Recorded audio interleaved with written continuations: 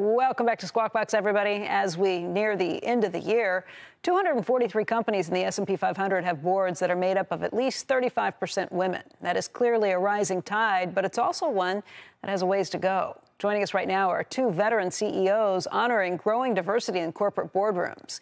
Ken Frazier is Merck's executive chairman, and Maggie Wilderotter is the former CEO of Frontier Communications. And welcome to both of you. It's really great to see you two here today. Ken and Maggie, I know that you two are co-chairs of the Women's Forum of New York Breakfast of Champions this week.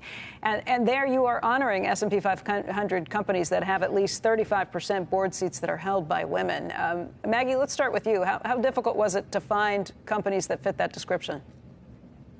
Well, you know, it's getting better, Becky. It's been getting better every year for the last 10 years we've been doing this. And I think it's great that we do have 35% or more women on S&P 500 and FTSE 1000 boards. But we still have a ways to go. And I think it's exciting that we're able to continue to honor more and more companies that are not just saying it, but are actually doing it. You say we have a ways to go, but people are starting to make changes. Would you say that this is different than maybe what we've seen over the last decade? How much more seriously are companies taking it at this point? It's a lot more serious. 10 years ago, in 2011, when we had our first breakfast, we had 16% of companies. That was 6 percentage points higher than 15 years prior to that. Now we're really aggressively moving forward with getting over 35% in that 10-year window. But if you think about 2025 and we look out, we can get to parity if only 50% of every board opening in an S&P 500 company in the United States put a woman into that slot. Hey, Ken, let's follow up a little bit with another initiative that you are co-chairing, and that's the 110 initiative to try and make sure that you can connect 1 million Black Americans into corporate America. How are things going on that front? How is that progress being made? So thanks, Becky. I think these two issues are very much related. It has to do with accessibility and mindset and how do we actually fully employ all the talent in this country.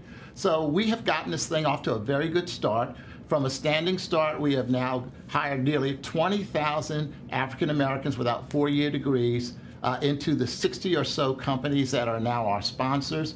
And I think, frankly, if we want to put this country back to work after the pandemic, if we want to increase our GDP, I think we really do have to open up our portals as a company and hire people who have the skills, the attitude, and the aptitude. 4-year degrees are great, but not everyone has them.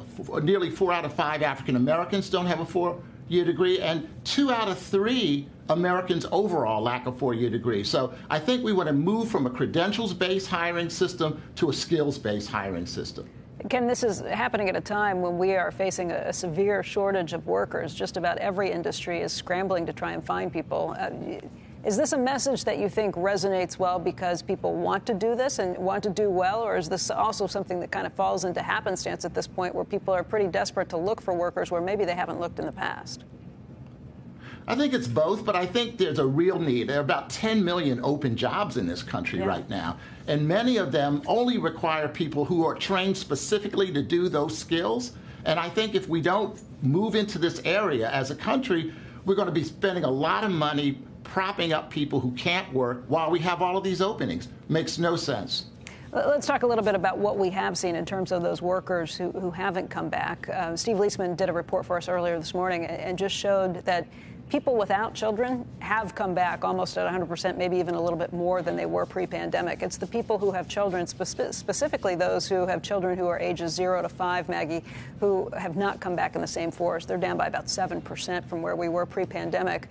What can corporations do? What should leaders and CEOs be doing at this point to try and help bring those workers back into the workplace?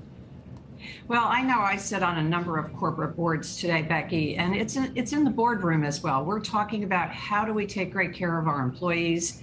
A lot of employees have been stressed over these last couple of years. It's not just taking care of children, it's also taking care of elders in their family.